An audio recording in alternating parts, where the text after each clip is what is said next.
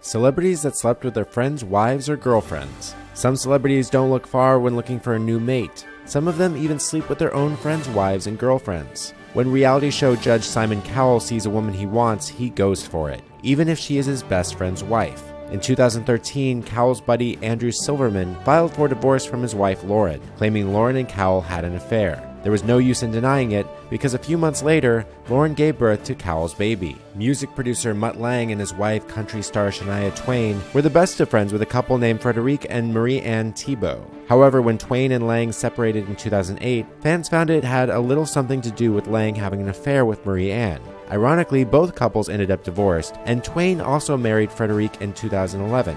At least she didn't have to look far for a new mate. Everyone knows actor Richard Burton married Elizabeth Taylor, but a book released in 2011 claims he slept with 3 women a week for over 30 years. That comes to, well, a big number of women. Naturally, that included some of his best friends' wives. For example, the book details how Burton used to sneak out of his home and into the home of his pal, actor Stuart Granger, to sleep with his wife, Gene Simmons. The Dallas Cowboys did pretty well for themselves in the 2014 to 2015 season, but they failed to make the Super Bowl. This probably left star running back DeMarco Murray a little extra time to deal with his off-the-field issues. You see, Murray's college teammate and pal from the University of Oklahoma, Brennan Clay, decided to announce to the world that his wife of less than a year had an affair with Murray. He even shared some of the text between the football star and his wife, Gina D'Agostini. If you do not know who Royston Langdon is, he's the lead singer for the British band Spacehog. He's also the ex-husband of actress Liv Tyler. Langdon and his brother Anthony happen to be best buddies with actor Joaquin Phoenix, who dated Tyler for 3 years until 1998. And Langdon and Tyler just happened to hook up in 1998 around the time she ended things with Phoenix. Confused yet?